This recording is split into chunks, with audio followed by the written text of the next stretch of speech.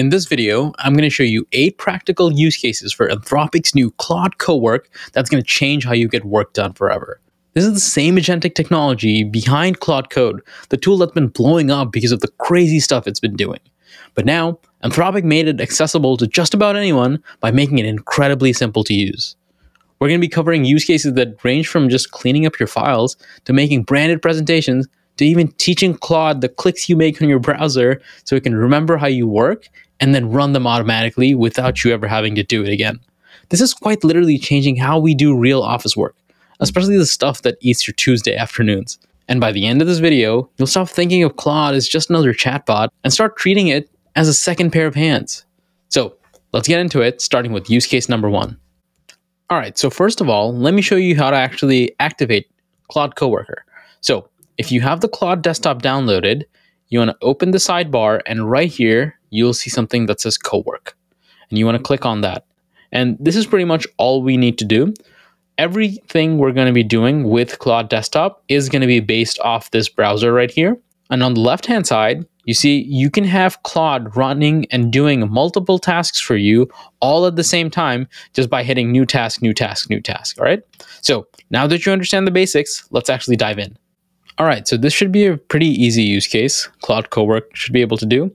And all I have to do is just go here and be like, if you guys can see my messy desktop, it's usually not like that. But hey, can you organize my desktop, please? I see there's this thing that says work in a folder. I guess I'll give it access to my desktop. Always allow. Cool. And then hit let's go. Oh, cool. So, okay, so you see a lot of random files on my computer are just disappearing. So I guess it just organized 302 of my files into these folders. There's some stuff for the image API. Okay, that's actually really cool. I love that it did that. Okay, so now that it organized my files per se, let's see if I can actually find it and do work with it. So it should have access to my files. So if I can say something like, hey, inside the AI agents automations folder, I remember I had some context about my company, Booked in AI. Can you create, I'm trying to create a presentation that's branded with the booked-in.ai colors. You can go look it up from booked-in.ai, and I want you to create a presentation with SlideDev on into Google Slides. All right. Okay, so yeah, this is something I would potentially do. I want to make some content about Booked-in.ai, what it is, etc. I should have a folder called context here. Yeah, I remember. And they should have a bunch of assets. Now let's see. It should be able to just go look at those files. Oh, this is kind of cool. It found my brand color, vibrant blue. Okay, right here. And now it's going to keep working and make all the branded presentation for me. Okay, nice. And then I get to just sit back and relax. Interesting. So you see now it's asking me questions. Who is this for? Make this for what is booked in. I just want to slide dev and then Google Slides. Actually, no, I'll just do Google Slides. Okay, I like Google Slides personally, just because you can make them really easily and I can edit it later. So I'm just going to wait, go through this, let it do its thing, and then come back when it's done generating a presentation. Okay, so it got done with the slides. I like how it made it. It's really cool. And just one little thing I want to show you guys is there's this Claude desktop extension I downloaded right here. And here, let's say I want to change this. I could be like, hey, can you change the slide so it looks way more, with more emojis and stuff like that?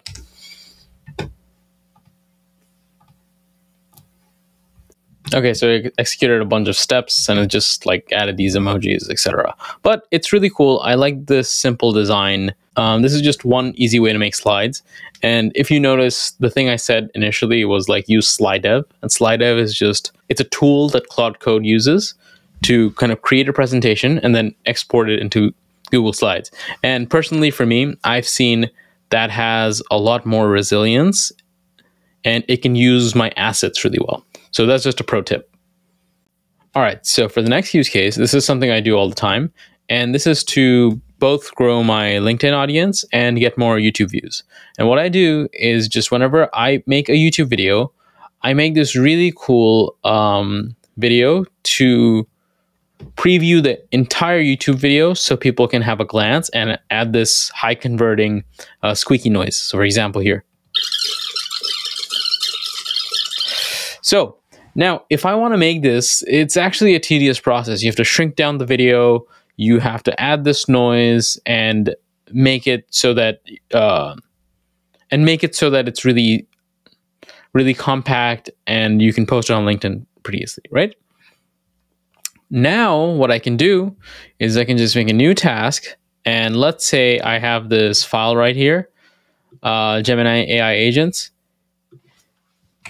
Hey, I have this Gemini AI agents file. I want to make it into a LinkedIn lead magnet. Can you make it into that fast squeaky video so I can upload it, please? And then I hit go. Cool. And you see how there's a context. It's working with the files. It has a skill, all the stuff. I guess it can't find my file. I wonder if I can just do this. Oh, see, okay, now you can just drag files here and then you can reference it. This one. Great, so I got done with that. This is where it called it. Let me try it out. Okay, cool. I get the gist. Okay, yeah, so it's as simple as that. It's kind of just like, it's taking a video, it's actually editing videos, it's inserting new audios and doing all of that without me having to actually go in, specify much. And this is going to be really useful for me going forward because I can also automate things like, I can be like, hey, go post this into LinkedIn. And what it'll do is open up LinkedIn, write up a draft post, upload it, etc.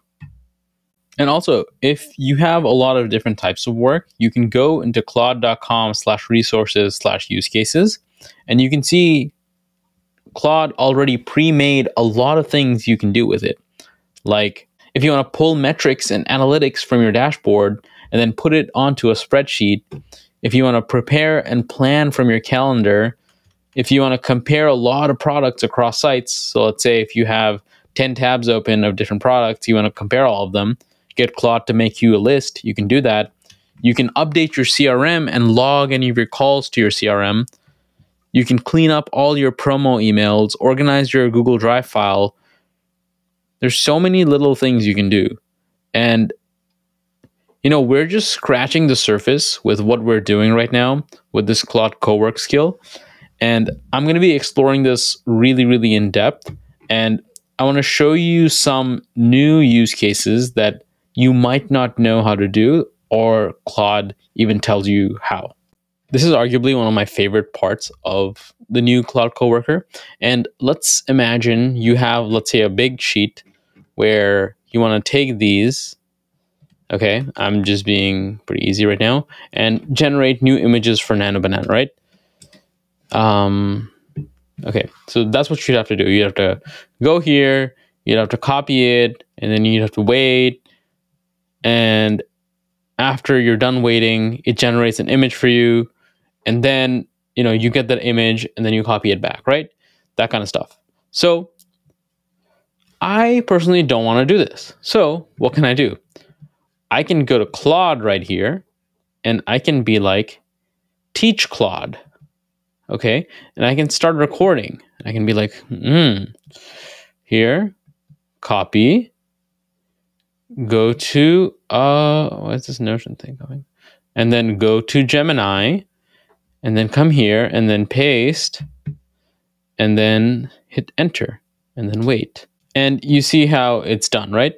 Now, if I go back and I hit done, it generates it. I'm basically teaching Claude, hey, this is what I have to do. Now do it for all of them, right? Okay. And I can create a shortcut. And if you really want, let's say you have to do this every day, you get new prompts and stuff like that. You can even schedule this thing. But right now, let's just create the shortcut. And let's say if I ask it, use the skill to go through all these prompts and generate the nano banana images. And then you see how it just types in each of those prompts inside, and then just like without me having to do anything, it starts actioning it on its own. I really like how, you can record skills now, you can teach it to Claude, and then even make it schedule it to do all these actions on your own behalf. Okay, I don't want to eat through all my credits, so I'm going to stop it. But this is one way that I have been using to kind of create visualized slides when I'm trying to show you guys a cool concept or whatnot, right? I will make these slides and I'll take it to like Canva or something, but now I can just get Claude to do a bunch of that. Okay, now let me show you a really cool use case that I like. So imagine I want Claude to go fetch data from some external service like PostHog. So I want to know how many visitors and daily active users I'm getting. And then I want to plot that out inside, let's say, a Google Sheet, right? What I can do is right here, I can be like, hey, can you go to PostHog, collect my daily active users, and then put that stuff on a Google Sheet so I can analyze my last month? And notice how I'm not having to do much right now. It's just doing all this stuff and asking me permissions. So it goes to my PostHog and then sees my daily active users. And I'm assuming it's just like taking screenshots or collecting all this data. And right now I can see I have browser access, and it's literally just controlling my browser like I would to do this kind of task. And you see it's going through this stuff. I actually don't know how to use PostHog. It's super complex. But, I like that I have Claude Co-worker now that can do this stuff for me. And, I can have this running. I can have 10 different tasks running all at the same time. You see how it's like going through the PostHog, seeing what's going on. Okay, so I see now it's deciding to download some CSVs. Cool, so I just downloaded it into my computer. And because it has access to stuff in my computer, it's going to use that to create a CSV. Okay, it got done, and for some reason it made numbers. I guess Apple, that's the native one.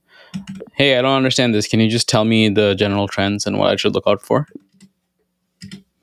Okay, it's just being creative with it. It made all this fancy graphs. It took that the data it got from PostHog, and then it just made all these things. And okay, cool. Holiday dip, New Year surge. Cool. I mean, these are cool insights I can get from my data and my PostHog. Right now, normally it was really tedious to go find the data, analyze it, but Claude Co-worker, it can just do all of the stuff for me now. One of the really cool use cases I really like about Claude is the fact that you can teach it any skill you want. And what that means is, for example, Claude inherently doesn't have the ability to generate images. But what I did was I gave it access. I just told it, hey, Claude, can you make a skill for yourself where you're able to use this API whenever I ask for an image? And I gave it my wave speed API key. And what it did is it created this image and skill. And from there, now I can just say, hey, make me images. And it can create images for me in Claude, which it couldn't do. And if you want to give your Claude superpowers like this, you can just go here, hit settings, and right here under capabilities, if you scroll down, you can see their skills. And what you can do is you can hit example skills, and there's so many skills that you can add. You can write your own skills. You can use the skills Claude has, or even use the awesome Claude skills. You can go and find this awesome Claude skills in GitHub, and you can just copy the link, give it to Claude, and be like, hey, download this skill. Okay? And you can see there's so many skills for you to try, like competitive ad research. So you can research your competitor's ad, for example. There's so many different types of skill. So many people have built that are experts in this. And you can just go ahead and download it. This kind of makes Claude super extensible, and you can use it for so many different things. And this kind of makes Claude super powerful. But if you do want to see how powerful and the really insane stuff you could do with Claude, check out this video right here where I'm going to dive in and show you the real power you can extract from it.